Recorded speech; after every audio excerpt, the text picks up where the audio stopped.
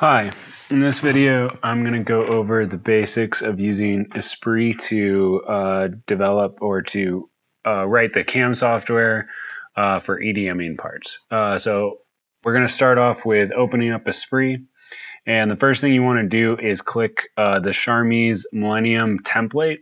We're going to use this template so things are set up correctly so we can post the programs correctly. So we do that. Now we have our blank workspace. So the first thing that we're going to do is import our DXF file. So go to your file, and we want to import our DXF.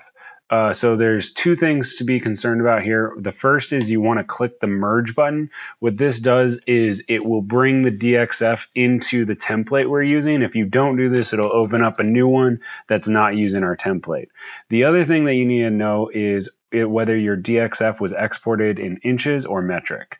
And depending on which one it is, you need to select the right one. So I actually know that this one is imported using metric, or was created in metric. And so if you import it in inches, I'll just show you what happens. So we import it and it's in the wrong one. Down here, what you'll see in the lower right corner where you can see my mouse is the coordinates of my mouse. And so if you look from the left side, if you look at the diameter of this part, it is 50 inches, and this part is definitely not that much. So what we're going to do is import it correctly now. So I'm going to try that again. Actually, sorry, I'm going to create a blank document. No, I don't want to save that. Yes, I want to do the template. Open.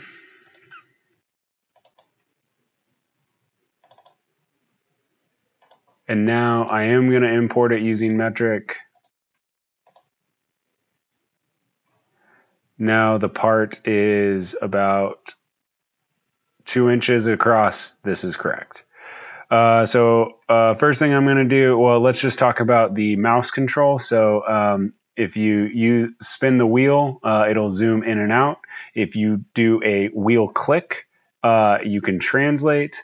And if you do a right click, or left click, this will be selecting. So you can either select a group of things, or you can select one thing at a time. If you want to select multiple things, you can hold down Control, and that'll allow you to select multiple things. And if you want to select everything that's connected, you can hold down Shift, and it'll select everything. So what we're going to do is the multi-select and get rid of this SolidWorks watermark. And then the next thing we'll talk about is how to move your part. So I want to move this into a coordinate system that I want. So highlight everything and then Control C. So Control C will bring up this dialog, and now we can either move the part or copy the part, and there's multiple different ways of moving it. So you can rotate it, translate it, all sorts of stuff. I typically use rotate and translate, so we'll translate. The first way of translating is actually you can just do relative coordinates. So if we translate 1 inch in the X direction, that will literally just shift it over.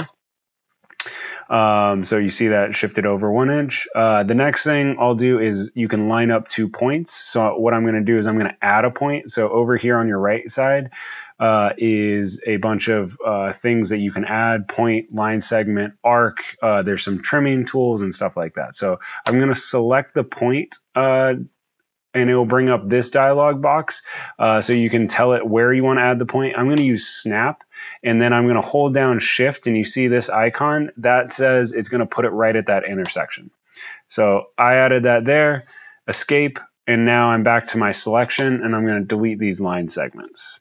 So now I've got a point, and I want to line that up with the origin. So what you can do is select everything, Control C, and we're going to do Move, Translate, and use 2 points. I'm going to select that first point, and I'm going to move that right to the origin. In this one, we're only going to be doing one gear in future videos, or one part. In future videos, I'm going to show you how to do batches. So I'm just going to get rid of this for now, and we'll just focus on this one part. So now what we'll do, so when using a wire EDM, you kind of have to think about the process that you want to go through. So once you complete a contour of cutting out, that part's going to fall away. So, and if you cut out the outside, the entire part falls away and you can't cut anymore. So the first thing we're going to do is cut out this gear tooth profile. And so once again, so these were indicated as holes that are already there. So what I want to do is tell it where to thread. So what I'm going to do is add a point right there. I'm going to delete these lines.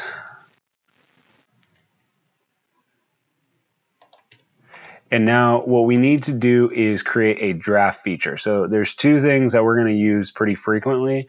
And that is going to be, so in this create features, we have to create a draft feature.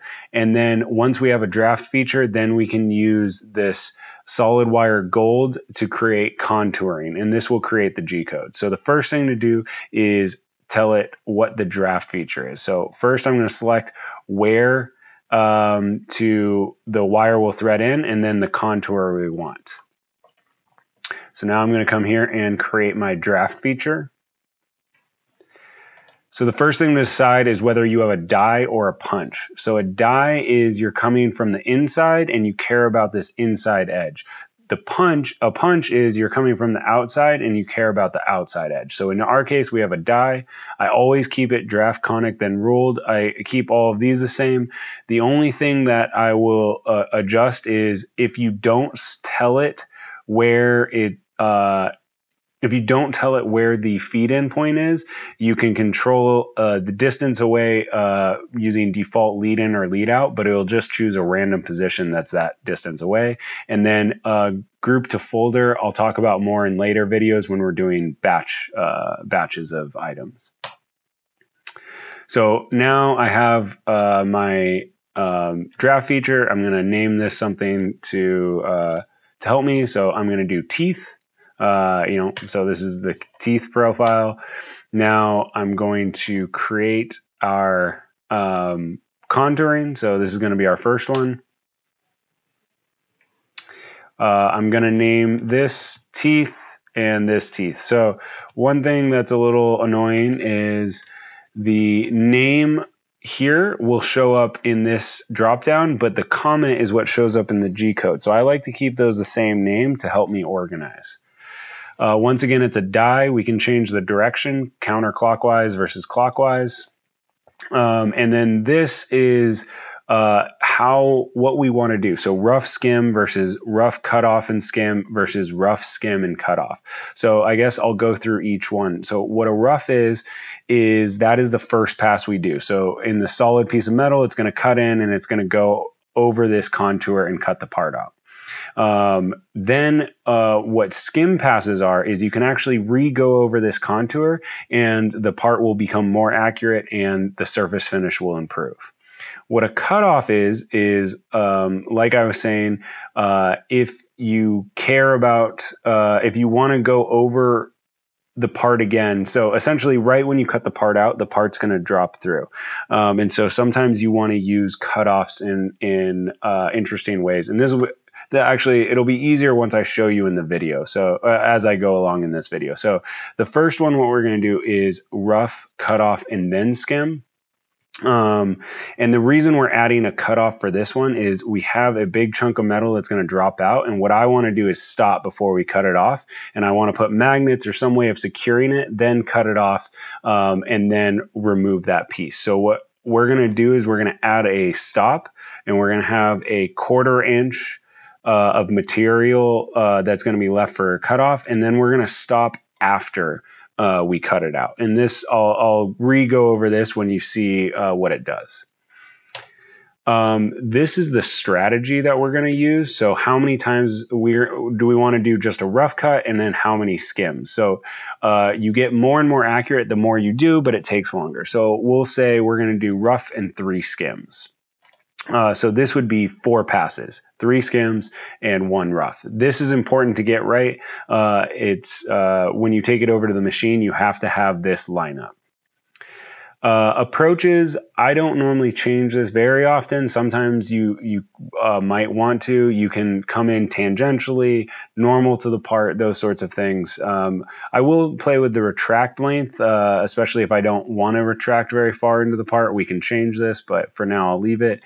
And I don't think I've ever changed anything on the advanced page. So I'm going to go ahead and click OK, and that'll make our contours.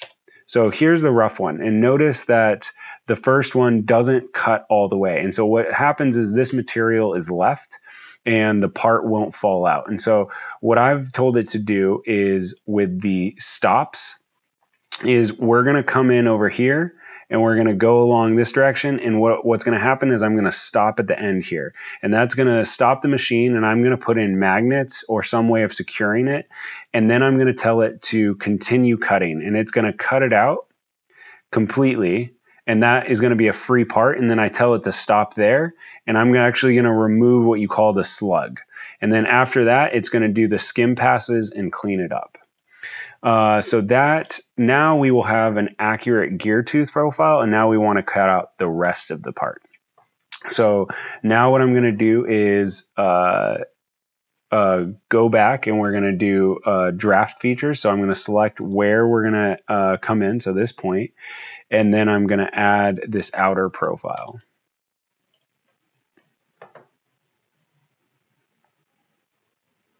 So now we're going to go over to the draft features. And this time we're coming from the outside. So now what we care about is a punch, or that's what we have now is a punch. Once again, I'm going to keep all of this the same, and I'm going to relabel this OD. So this is my outer diameter. Now we're going to create the contour. And now the cutoff becomes a little bit more interesting. So now it's a question of, now if I do this, the part that I care about is actually the one that's going to drop out. So what we want to do is we're going to do rough, skim, and then cut off. And so what this is going to do is I'm not going to cut the whole thing out, and I'm going to do my skim passes now before I do the cutoff. And that cutoff will not be very accurate. So I think I'll show you what I'm talking about. So once again, I don't know, we'll say we're going to do rough and 3 skims. And so that's going to be also 4 passes. You know, let's just change it up. We'll do rough and 2 skims. So that's a 3 pass. So I'm going to go ahead and say OK. And now what you have is we're going to do this, but now we're going to do the skims first. So it's going to go forward, backwards, back, and then back again. And now we're going to cut this off. And this section is going to be rougher and not as accurate as the rest. So you can only do this if you're allowed to have a section like that. If not, you've got to find a way to secure the rest of it and finish this part up. Okay, so now we've created everything to create a single gear. So the last thing to do is to post the program. So you go to File, Advanced NC, and click there, open this up, and then we use the CT Millennium. That's the post that we've been using. Okay, now I've got that selected, and we'll post it.